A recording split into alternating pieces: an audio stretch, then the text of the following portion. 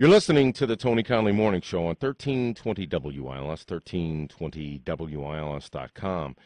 Is it time to rethink the American dream, long considered the quickest way to build wealth and to encourage saving? Home ownership has been that, but it's been steadily declining since 2004 and fell to a rate of 64.4% in October. That's the lowest level in 19 years. Americans 35 years and younger, they're not buying, they're renting. Let's learn a little bit more about this from Mark Bloom, who's a real estate expert for 1320 WILS and Fox News Radio. Mark, how are you? I'm very well. How are you? I'm doing very well. You and I have talked about this when we had the housing bust. A lot of folks lost their homes. A lot of folks could not afford to get into their homes. It's tougher to get into a home now, and millennials aren't buying as much as we have in the past. Enlighten us about this.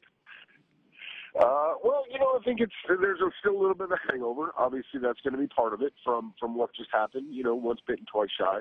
I think as you go further down the road of life, not to sound philosophical, you do realize that there are supply-demand metric in place that, particularly with real estate, you can't really fight it.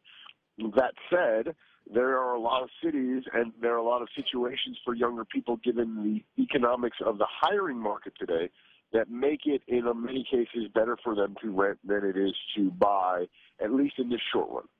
All right, Mark, so how do we know if we should rent or if we should buy?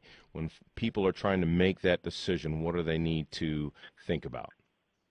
I mean, if you're asking me, I'll give you a couple perspectives. I run a brokerage, NetWorth Realty. We sell investment properties. We are in major metropolitan areas. I think right now is always a good time to buy, because in 15 or 20 years, that supply-demand metric is going to make it so that property almost inevitably has to be worth more than it is today.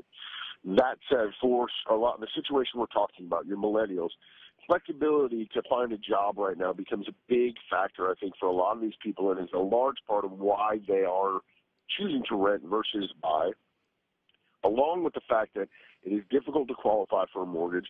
A lot of these people are coming out of college with heavy debt, student debt.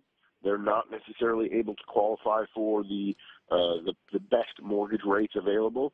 And, though rents in the last 3, 4, 5, 6, 7 years since 2007-ish have been going up, we are starting to see them, plateau and even come down in some places. So, rule of thumb, if you can rent for less than 1% of what that property would sell for, then it is probably in your best interest to rent, economically speaking, for the short term.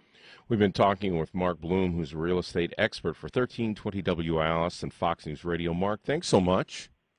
No, my pleasure. And thank you for listening to the Tony Conley Morning Show on more compelling talk radio, 1320 WILS and 1320WILS.com.